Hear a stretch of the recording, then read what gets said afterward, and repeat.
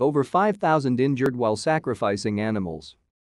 There were 5,102 people hospitalized for injuries while sacrificing animals on the first day of the Eid al-Adha across the country, Demiroren News Agency has reported. The emergency rooms of hospitals were filled by inexperienced butchers, the agency said on July 10. All the municipalities arranged special altars for the citizens to sacrifice their animals. However, many people did not listen to the warnings of the officers and slaughtered the animals in public places, parks, streets, even the highway ramps. To stay up to date with latest top stories, make sure to subscribe to this YouTube channel by clicking the button above this video. A photo showing people sacrificing the animals in Istanbul's Sultangazi district under a sign saying, "It is forbidden to sacrifice an animal here," sensationalized social media.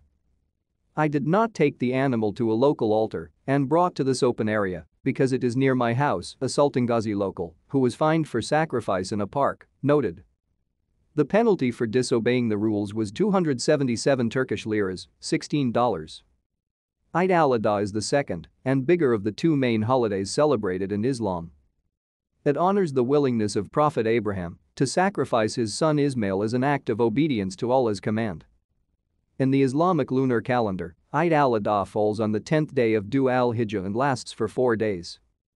The holiday began on July 9 in Turkey and will end on July 12.